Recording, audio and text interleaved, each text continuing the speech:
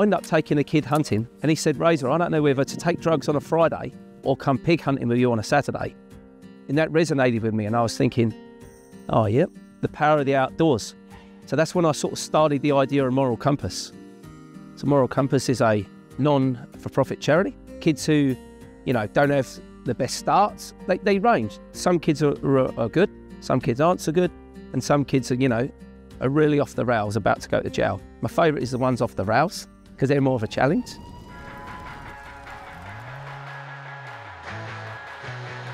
I grew up in sort of southeast London. Would have made some of the places around Christchurch that people say aren't very flash, would have made them look real good actually. There's burnt out cars, drugs, people used to carry knives. Yeah, just not a nice place at all, not the kind of place you want to raise kids.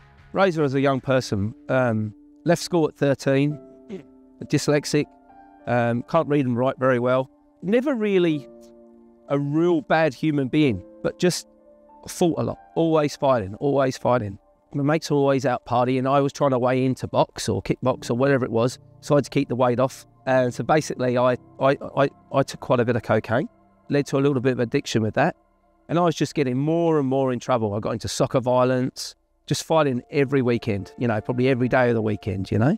I was about to go to jail. Like, there was no two ways about it.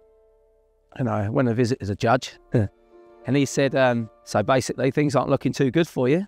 How many times have you been caught now? I was obviously not very good at getting away. I ended up telling the judge a little lie and say that I can't really go to jail because I'm going to join the army. So, judge was wily old fox. He actually made me sign up to the army. 3 years, 3 months I had to sign. Oh, no, I thought I should have gone to jail, eh? But no, yeah, best thing that ever happened to me, eh? And it changed my life. It changed my life. I went from being an alpha male, well, so I thought, to part of a big team. And I needed humbling, I needed bringing down a peg or two. You know, I was actually really good at something. I went straight through into Tier 2 Special Forces, straight in the parachute regiment, you know. Ended up doing 10 tours of duty. If someone in Civvy Street, before I got in all this trouble, put their arm around me and said, hey, Razr, I want you to be a bricklayer, I would have been a real good bricklayer. But because I was written off, and no one, like the kids today, some of these kids, just written off, you know, not given a chance to shine, you know. So that's why I basically started Moral Compass, because of my life, my experience.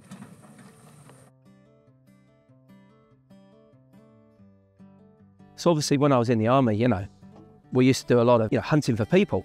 But what that enabled me to do was track and use sign and work out where people are, work out the wind, if you could smell something, if you couldn't, basically train me for that. So when I come over to New Zealand, when I started hunting animals, you know, pigs, deer, whatever it is, I was already focused. I was already into that way of thinking.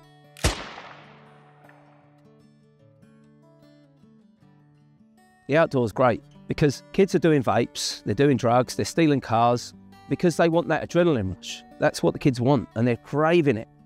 So I thought, well, what I'll do is when you catch a fish, oh, I've got one. Oh, the adrenaline shoots up.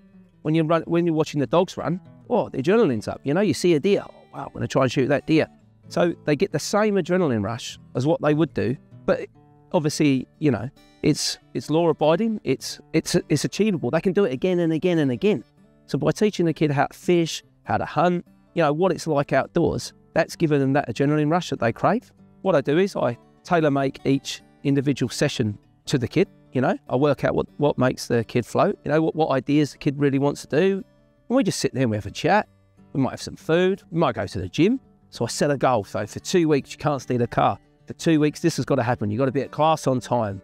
But I do a simple goal that's achievable if the kid really wants to do it. And then what we do is, might take him fishing, might take him hunting, might take him on a pig hunt, might take him out in an ATV, might do a bit of shooting. Just whatever the kid is into, that's how I make the goal.